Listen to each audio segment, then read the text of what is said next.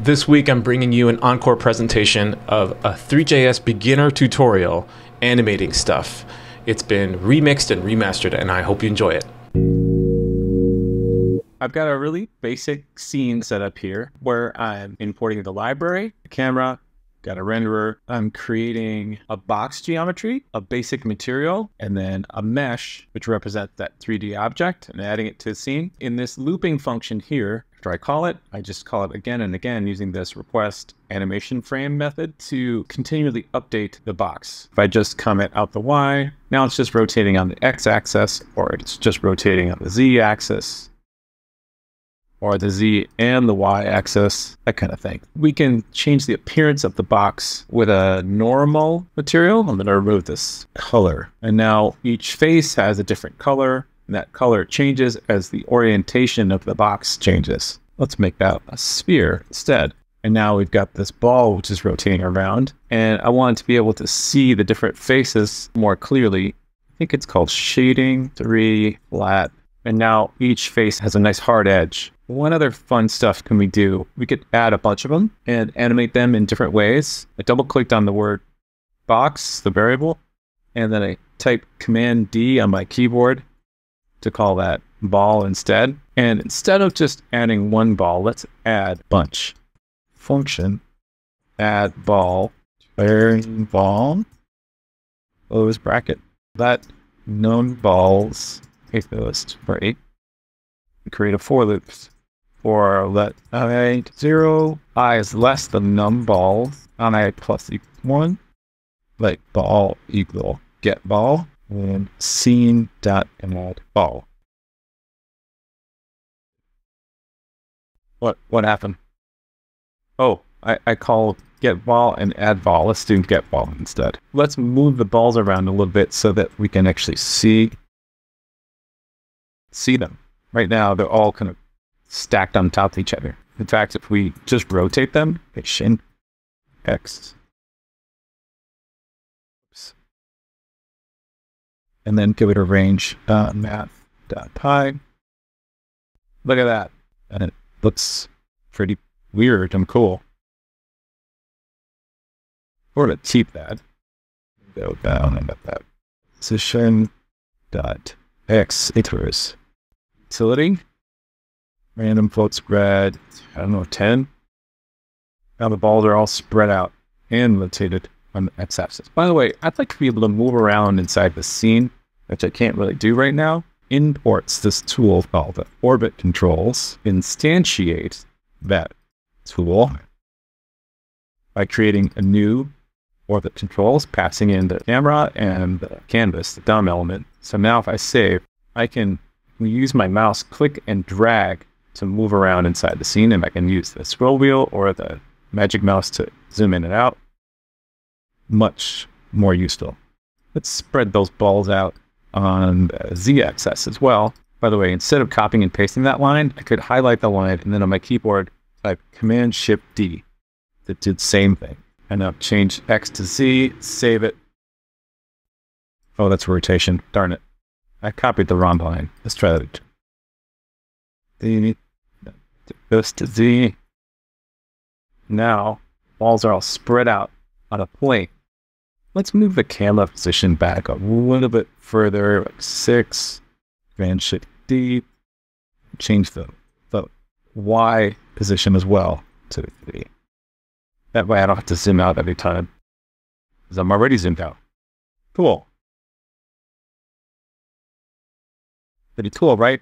Next, I'll go through each ball, determine if it's intersecting with another ball, and then tell them to push each other apart until they're no longer intersecting. Reload.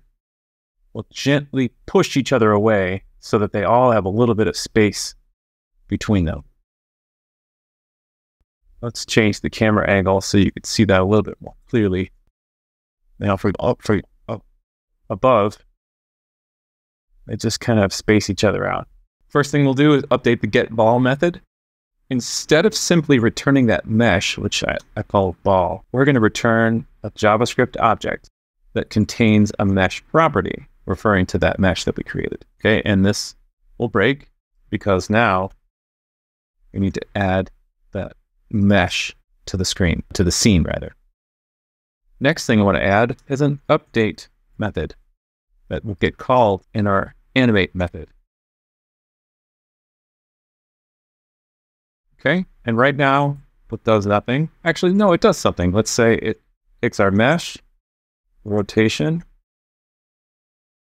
plus equals some value, rot. Let's give that rotation x. This is just a temporary variable called rot, and we'll give it value between the 0.1 and or 0.2 and a -2. Now I've saved it. Nothing changes because we haven't added the part where we tell each ball to update. And to do that, we'll say balls.for each ball b.update. Okay. And now that's going to fail. In fact, there's an error now too. I think that is the hotkey. I just didn't have it. So balls is not defined. Whoops. Balls equals. Now balls is defined, but they're not animating. And that's because we didn't add each one of these balls to that ball array. Balls.push. Great. Now each one of them is randomly rotating. And that's kind of cool, isn't it? That's not what we were looking for. Comment that out. But that's just to show you that now with each frame, each time this animate method is called, we're calling this update. A little bit of housekeeping before we go on. I wanted to create a couple of variables. Let x equal this value. Okay. And let z equal this value. This is now z. And we're going to add some velocity property. The velocity is something we'll add to a mesh's position with each frame. Just to get us started, I'll just grab this random float spread method. The number you pass in here tells Three.js the range in which you want random numbers. So 10 means you want random numbers between -10 and 10. So let's say you want a velocity between -1 and 1. And in here, I want to update that. X plus equals velocity dot x z dot. Saved it. Nothing's happening. We need to add these lines and update them. So now all the balls shoot off in different directions forever. I'd kind of like a way to stop them from shooting off, like to pause the motion. To do that, I need to add some functionality in here to tell this to pause. For example, I need to say if we're paused, let's say if we're not paused, if pause is equal to false, then do this update. Otherwise, don't do it. So right now, pause is not defined. Let's just define it. Let paused false. Great. And if I set that to true, now nothing changes because we're paused. I want the code to listen for key presses. We'll say window.add event listener, key down, and we'll give it a method to run every time the key is pressed. Key down, handle key down. Handle key down. It takes an event. Yeah, let's just console.log that event. Let's pull out console. Every time I have the browser in focus and I type a key, I'm going to get this keyboard event. I want the escape key. I'm going to use that as the key to toggle paused and unpaused.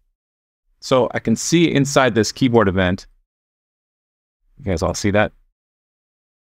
It has a bunch of properties, most of which I don't care about. I just want this key property, and its value is escape. So inside of this key handle key down method, I'm going to say current key equals event. And what I'm doing is using JavaScript destructuring to take that event object, just pull out the property I want so that I can use it. Hold on.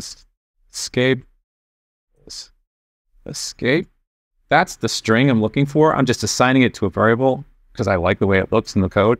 And if the key is equal to escape paused variable is equal to not paused variable. This line just toggles the value. If the value starts out as true, you get the escape key, this is run, and the value will be false. If it's false, then it will be true. It just toggles it. So let's see how that looks. I'm in the browser, I hit escape again, escape. Works exactly as I hoped. Yay. I want to change the way the balls are moving now so that, first of all, before I change the way the balls are moving, let's change the position of the camera so we have more of like a overhead view, like kind of like that. And if I unpause, it just fly off the screen. Right now, they're just moving in a random direction.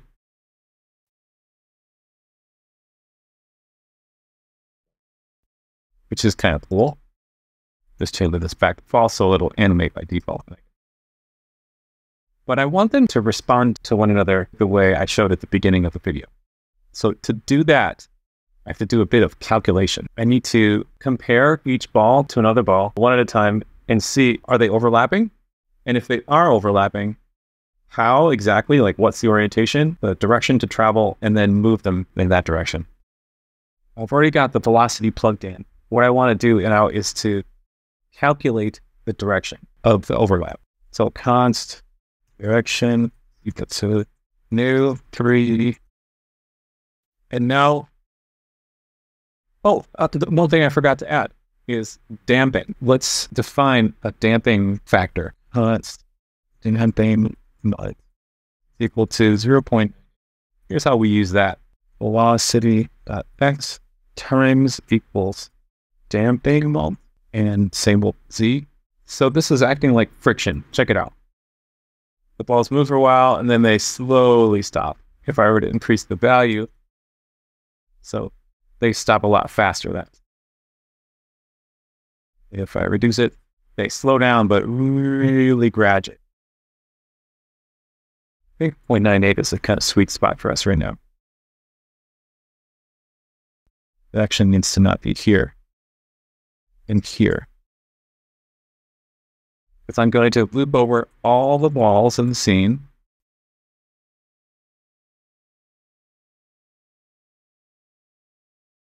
By the way, this is immediately going to break it.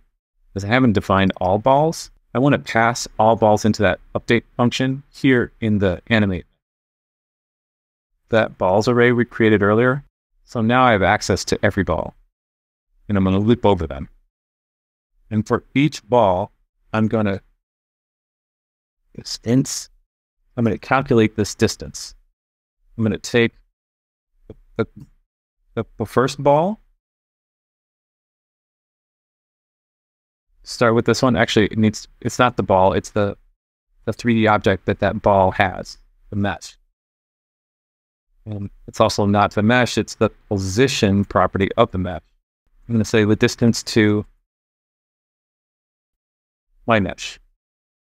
This update function is being called on each ball, and each ball will look at all other balls. It's not actually very optimized, right? But it's going to do the trick for our small number of balls. It's going to look for each ball. It's going to look at all the other balls and say, "Are you overlapping with me?" And that's what this calculates. If distance is less than radius times 2. Radius, we haven't defined that. Well, let's define radius. Up here above the geometry, that's radius. Let's call it 3. When you define a new sphere geometry like I did here, it defaults to 1. So now I'm just passing in a value here that's slightly. I don't know why it stopped working. Let's have a look. Because distance2 is not defined. Why? Distance2. This guy here. Distance. Oh, my bad. Great. It's working again, although it's not calculating the distance yet. We've just figured out whether or not we're overlapping. Now let's compute the direction in which we need to move. We'll do that using this subVectors. I'm not exactly sure what that means. Subtracting vectors, maybe? Mesh.position. mesh.position. Okay, and then we're going to normalize that value. And just multiply scaling. And let's just make this value 0.1. For now, it's just a nice small value. Actually, I'll set it to 1. Great. Now we know the direction, but we're still not using that. Let's use it here by saying for each ball, its velocity plus equals direction dot x. And do the same thing for z. Whoops, forgot to add that. So this is going to cause an error. Here's why. We didn't expose the velocity property of each of these balls. Right now, each ball has an update method and it has a mesh property. Exposed it. It's defined here, and now I'm exposing it here. Wow. So they really exploded. If I zoom out, if I zoom the camera out from the get-go, you can see them explode a little more. Go to 52. And I think that's an indication that this value here, this multiply scalar, is way too high. Let's drop that down by a factor of 10. Still too high. Another factor of 10. Oh, now we're getting close. So how about one more factor of 10? See how they push each other apart? Oh, I love that. Let's make this explicit. Next time we come to visit this code, we'll know it'll be easier to read. Right? Equals, boom. Here we go. And if we shrink the size of the balls, let's make them tiny balls. Still works. Make them regular sized balls. And that's it. Cool. I hope you enjoyed that. Be sure to check out some of my other videos if you're interested in animating and creating 3D content on the web. And as always, thanks for coming by. I'll see you in the next one.